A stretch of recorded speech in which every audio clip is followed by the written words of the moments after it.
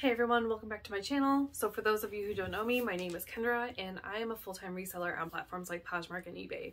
Clearly from the title, you can kind of get a gist of what today is going to be about, but before you think too much into it, I really want to talk about my experience a little bit and why this is kind of my decision. I'm not looking to change anybody's mind or make anybody quit the platform or any other platform, but this is kind of a personal experience. I've been a full-time Poshmark reseller for the past 2.5 years, and I kind of want to share some stats with you a little bit and why I plan on getting out of the business for a little bit. It's not fully leaving the full-time Poshmark gig, but like I said, I will go into that. But first we're gonna go do a quick thrift haul and I'll show you what I got, and then I'll give you some story time. So I've been so picky, so extremely picky about everything that I've been getting lately. I have so much stuff I have to go through, but I just had the itch to go thrifting. So I'm going to start in the skirts, even though skirts do not do well for me at all. And the first skirt that we're going to come across is this nice Lily Pulitzer. The price was there, it was super cute, but there were too many snags and I did pass on it. This next skirt that we're going to come up on, I believe I did get this one. I passed it, but I did get it. Activewear has been so hot for me right now. Anything activewear sells really well. I still have a program or, a list of stuff that I really like to look out for. I don't like to just grab anything anymore, but I used to be big into grabbing all the Nike, all the Under Armour, all the Excursion, and those kind of just sit forever, or I end up getting rid of them for like $5. So I don't think I found anything today in the activewear section. There were a couple pieces I was interested in for myself, and this was a new to me brand. It's called Shape. I looked it up and I didn't find any comps, but the material seemed awesome, but I did pass on it. Nike, Adidas, and Reebok are super oversaturated in the market for me, so I do usually pass on those depending on the piece. I did almost pick up a Nike golf skirt earlier. It was super bright yellow. It was really cute, but it had a really big stain on it, and so I ended up putting it back. But definitely check your activewear, guys. I don't know what it is with activewear right now. I feel like everybody got over the COVID session, and so everybody's donating back their clothes because now they have to get actual professional clothes to go back to the office. So these were a nice pair of Athleta, but they were just really worn to me, and they had some staining on them, and I'm not really big into cleaning, and my steam cleaner only does so much, so I did pass on those. This store always has lots of new tag boutique items, but again, with boutique items, usually it's unrecognized by Poshmark, and it takes a lot of effort to try and sell them. Sometimes a Facebook Marketplace will recognize them, but like I said, I just have so much stuff right now at home that I have to go through from all the free stuff that we've been getting from the side of the road. I gotta relist a bunch of items. I've had a lot of people give me stuff recently. I probably have over 200 items sitting around, and I hate death piles, so I was really picky today. I probably would have grabbed a few more items than what I passed on, but I really passed a lot of stuff. These are just some cute blouses, and we're gonna get ready to go to the next store.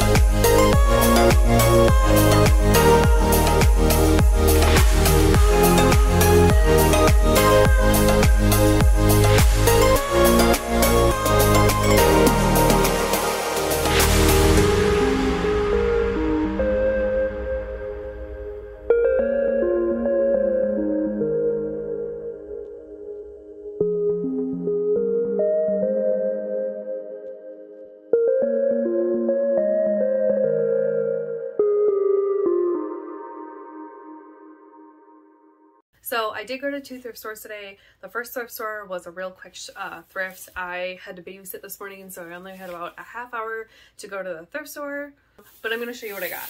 So the first item I got, white tags were half off here, so I paid about $3.50 each per item. So this first item is Nick and Zoe. And I do love picking up this brand. It looks like this was new with tags at one point in time, or it still is because it still has the button on it. It's still attached, and then it does have the original like plastic thing on it. I just didn't see the tag anywhere. It's just a pretty like abstract pencil skirt. This is a size 6. He said I paid about $3.50 for this piece, and I did look up comps. I did find one sold on Poshmark for about $35 new, and then I saw one that also sold on eBay, same print, different color, and that one sold for $45. So definitely Nick and Zoe is a go-to for me. I really like this brand, and it really sells quickly for me. This item was actually $2.50.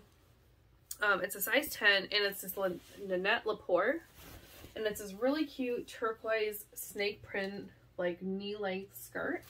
It's got the button in the back, and I just thought this was a really pretty color. I don't know if animal print is still in. Poshmark, these were mixed comps, so I saw some sold for $5 to $10, and they were further down on the list.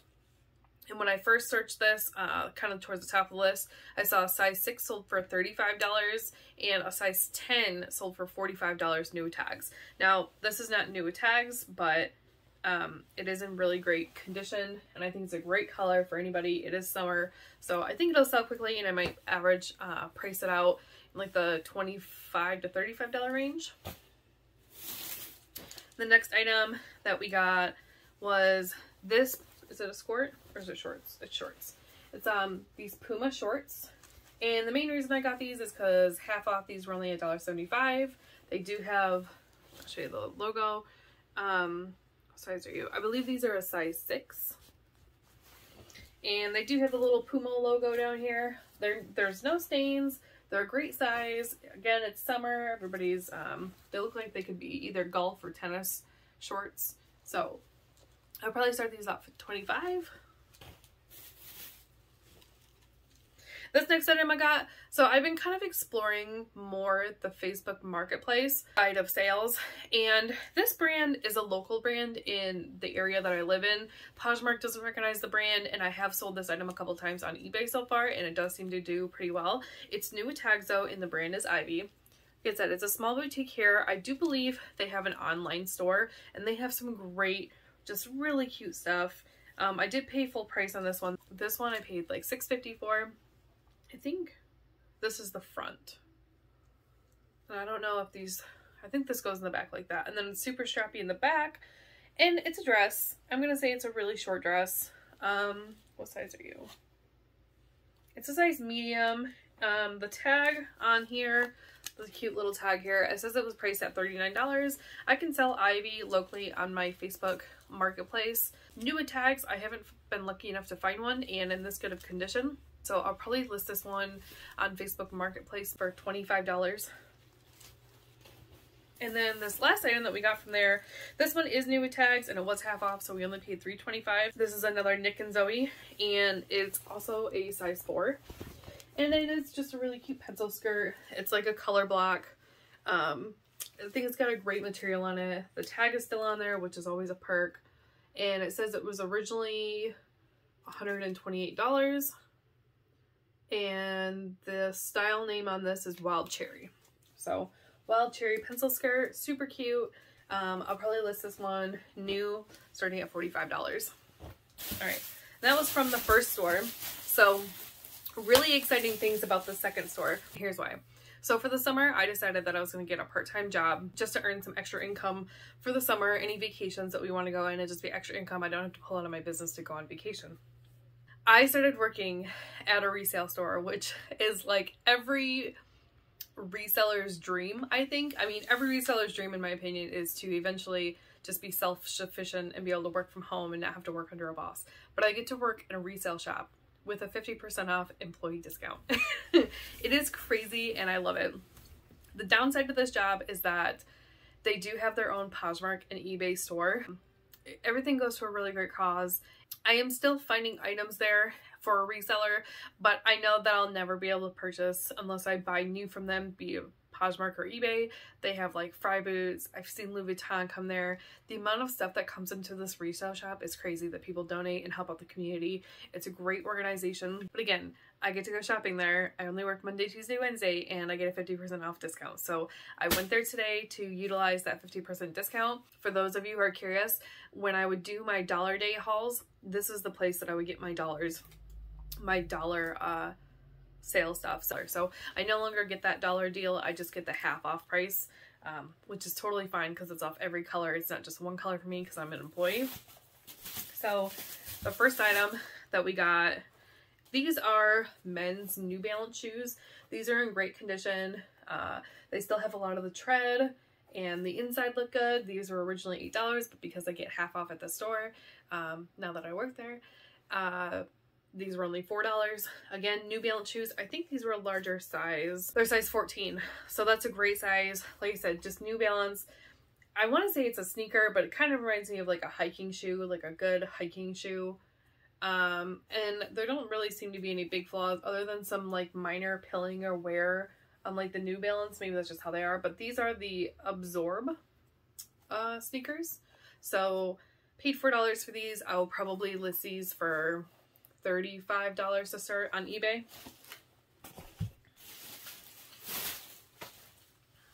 This next item, pretty excited about this item. Had I not been an employee, I would have still gotten this for $1, but this brand is Can, and I love picking up this brand. I don't think this was on my top BOLO list for Poshmark recently, but I do love picking up this brand. These are a smaller size. I believe it's a junior size 7. But they're just these black high-rise skinny jeans. They're in great condition. I did notice the pocket back here is like the flap is like bent over and weird. But otherwise, they're just a classic black pair of high-rise skinny jeans. I will probably list these for like $35 to start. I really debated on these shoes. So I remember seeing them last week and I passed on them. I just thought they were a little bit too expensive for my price range. I got them half off though. They're size 8.5 and they are these Cole Haan decon like gray camo calves hair loafers. And they seem to be in really great condition. The bottom sole is like leather. It is real calves hair and it's like this, like I said, it's like this gray like camo. They're in really good condition. They're a size 8.5. I thought they were adorable. I'll probably start these off at $35. This next item is just a classic bread and butter piece for me, but it is Lucky brand. These are a staple for me. Here we go. There we go. I feel like Lucky brand jeans do really well. Here's that brand again, just in case. I haven't found any of their shorts yet, but I only paid a couple dollars for these. They're like a Bermuda, and they're a size 6. They're just like a classic like 4-button style jean short. I'll probably start these off at $20. This was a new to me brand. I did look up some comps. I didn't find anything on Poshmark, but I did find a few things on eBay, and they are called Cloudveil. And a lot of the Cloudveil stuff that I found were like snow pants. These are a size 14, so they're a great size. If they're snow pants, they're definitely super lightweight. Like I would definitely wear regular pants under these. There's nothing thermal about them, but they do have that like wind and water resistant material feel about them. Lots of pockets. It's got the belt in the front. So I am thinking this is something to do with snow pants, but eBay comps that I were finding, they were selling anywhere from $17 to $45. So I know it's a big range, but I figure at $4 it's a good gamble. I'll probably start these off. It is summer too, so that's also a gamble. They may not sell till fall or winter, but I feel like it's a good gamble for $4, and I'll probably list these at $35. So I haven't figured out if I'm going to use this first for myself or if I'm just going to put it on there. I don't remember what this print is called. It's like country themed or something. And this is a giant tablecloth. It's a 56-inch by 92-inch tablecloth. I got this for $7. And similar prints, like I was seeing a lot of like vanities and just like curtains, and those were selling upwards of $65. So this looks like it's in great condition. I haven't fully looked it over underneath the light, but there doesn't really appear to be too many stains on here. I might start this out at $45 and see how well it does. I've been really trying to get into households and learning a little bit more, finding a little more, doing a little more research on household. So instead of just clothes, I can expand outward to do more like electronics and video games, household items. I hate shipping dishware, but I will ship dishware. But I think it's good to know about different linens and popular things like that are going on. So I got that as a gamble, but it looks pretty promising. This next item is Classic American Eagle. This was my #1 find on my Poshmark Bolo list for stuff to sell. These sell really quickly. I've never found a pair of jeans like this one, but I only paid $1.50 for these. They're just a classic pair of like American Eagle tie-dye shorts. What size are you? They're size 4, so they're a smaller size. I'll still probably start these off at 15 or 20. These were pretty exciting.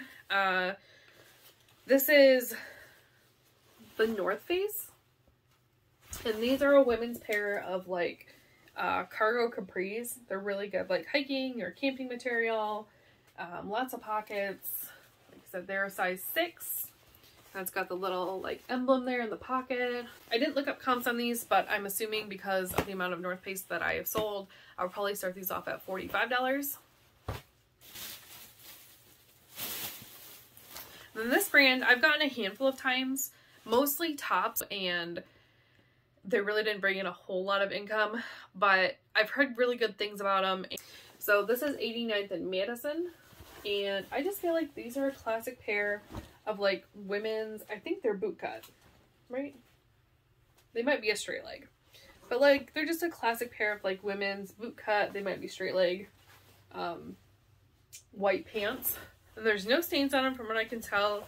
They have a super stretchy waist on them, so that's good. They're a size 16. If they were a size 14, I'd probably keep these, but they're not.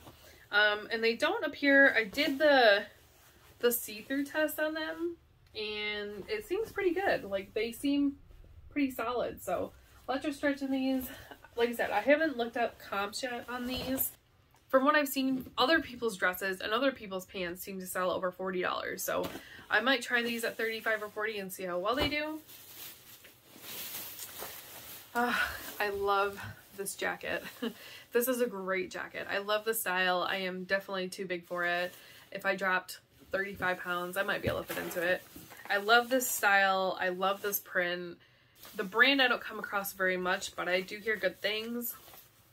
And I'm probably going to slaughter the name, even though it basically sounds itself out. This is Mondetta.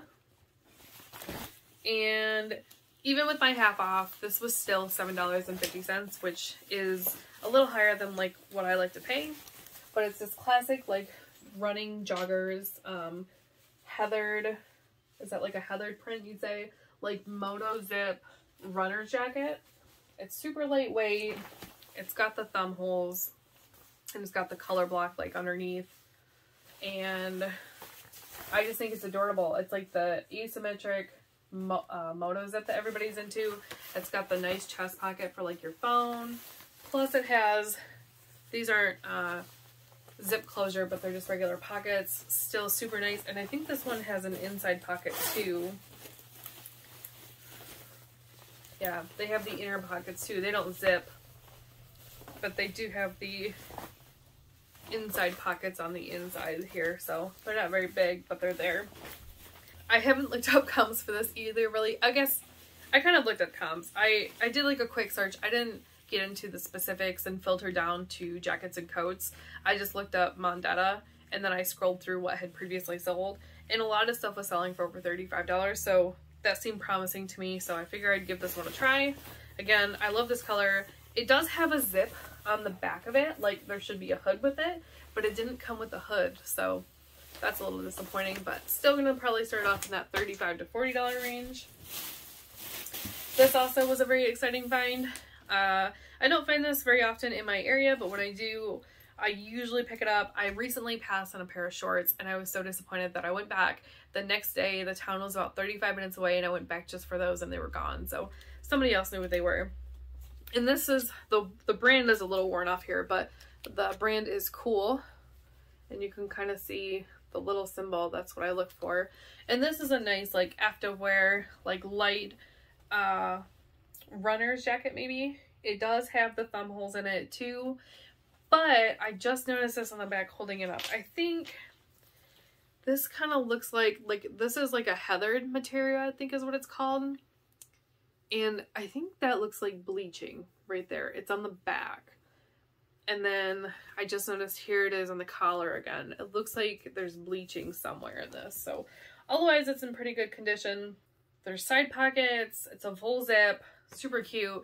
Even with the bleach stains, I might try and sell this for 20 bucks. So we'll see. I bought these for personal use. This was the first year. So Steve decided this year he wanted to tap our maple trees. They're soft maples, but I guess they still are. But they hard maples? I don't know if they are. Anyways, we don't have any experience in tapping trees, and he decided that he was going to YouTube it, watch it, and he totally did it. And he got like, we got like 40 gallons of maple syrup in like a 2-week time period, and then you have to boil it down, and we probably got about a gallon's worth. But I just thought these were the cutest jars to put our maple syrup in. We have them in like regular mason jars right now, but when we go to gift them to people, or we go to pour them or refill them for our families, I just think that these are the cutest jars. They're like the perfect, I don't know, it might be a pint. It's a really skinny jar. So these were $1 each, and I got 2 of them, so I figured it'd be a nice thing for maple syrup. And then I got 3 of these mugs. They don't appear to be anything special. They say Pat's Critters, Montgomery, Alabama, and they have like that label on the bottom. I know the price tag's in the way. I haven't taken it off yet. And there were only like 2 different ones, but like this one's fun. This one says, I'm proud to be an orthodontist, something else. Like they tried to spell orthodontist like 5 times or 3 times and they couldn't, and then they just crossed everything out and said Smile Saver. So I thought these were cute. I mean, they could be a fun gift thing.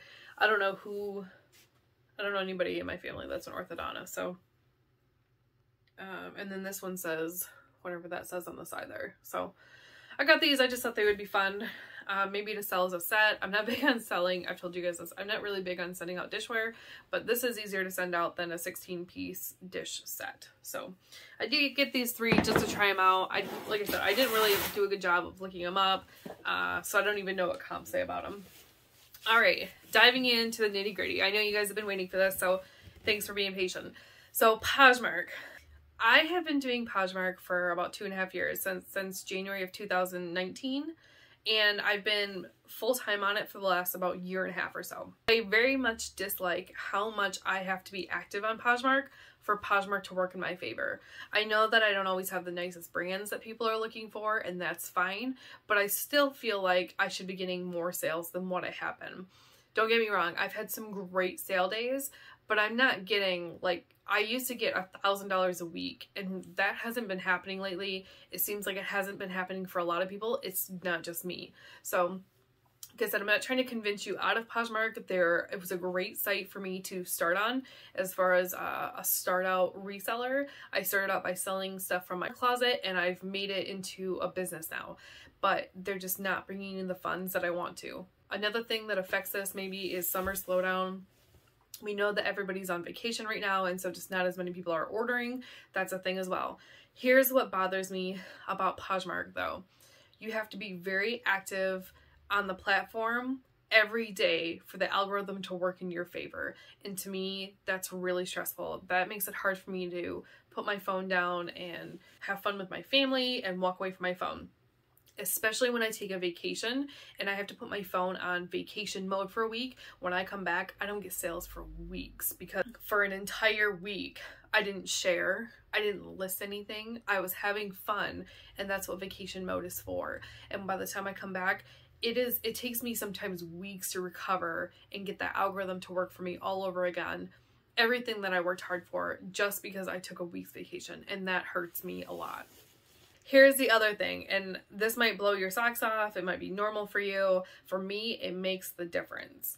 So I have been doing Poshmark, like I said, since January of 2019, some part-time, some full-time, about halfway, and I've only made an accumulative amount of about $12,000 in the past 2.5 years.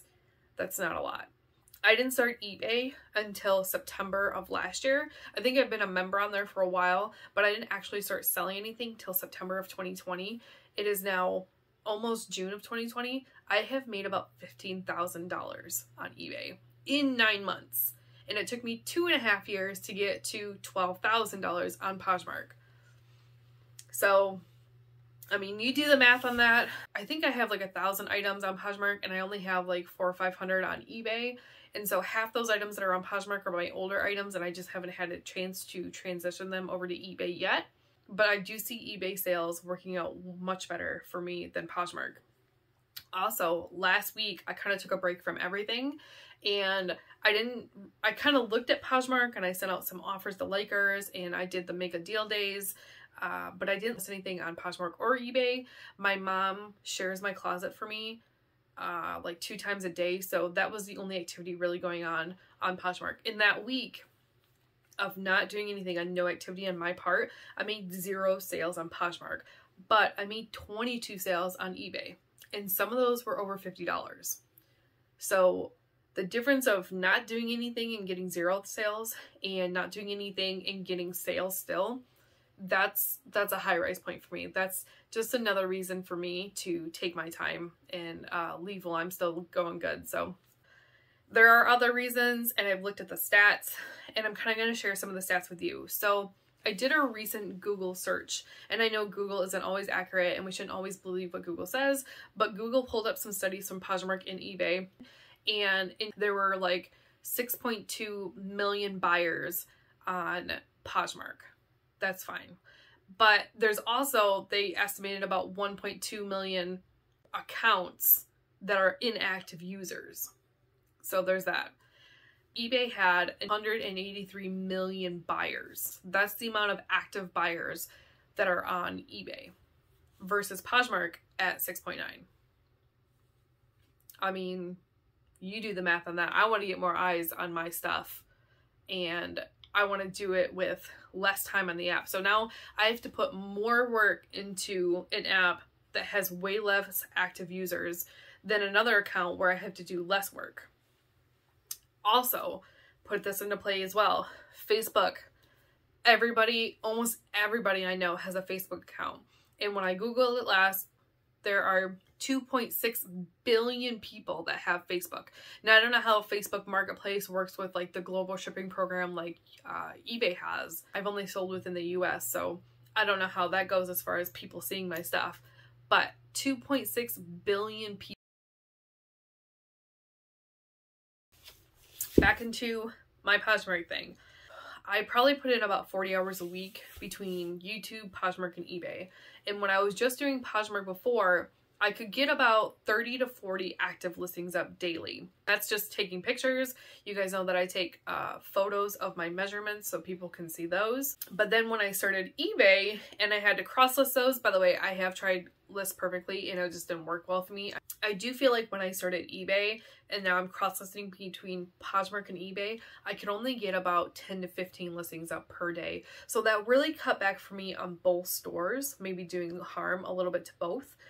So again, this is just for me, you know, I'm not ranting. I'm kind of voicing my opinion out there, giving you guys some reasoning behind why I'm deciding to leave. This might just be a summer thing for me, Maybe it'll pick back up in the winter. I haven't decided. So I haven't done just eBay without Poshmark or Facebook Marketplace. So this summer, while I have my part-time job, I'm going to take advantage of just doing eBay to see how well those sales soar. I feel like if I could really put focus into one store instead of 2 or 3, that maybe I will just soar in one store than I would 3 different platforms. So the decision is yours. I'm just giving you guys some facts, some of my own research that I've done.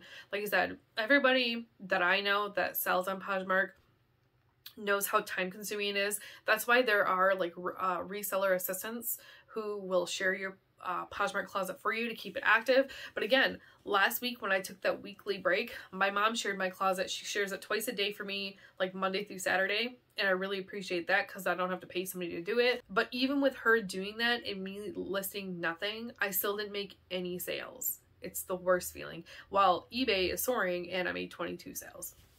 So again, this is just my personal reflection on Poshmark over the past 2.5 years. They, like I said, they were my first and they may be my last. I will keep you guys updated for sure. I mean, this is a big step for me. Like, I've had Poshmark in my life for 2.5 years. Poshmark was the reason that I decided that I wanted to stay home full time. My sales sometimes are really good and sometimes they're really bad. To make my life a little bit easier, I am having a big, basically name your price sale in Poshmark right now for my closet, because there are so many items in there that aren't in my eBay store that the more items I sell from my Poshmark closet, the less that I'll have to transfer to eBay, and the more I can just go out and buy more, buy new, and reinvest back into my eBay store. So if you are interested in that, I will link my Poshmark closet in the description below.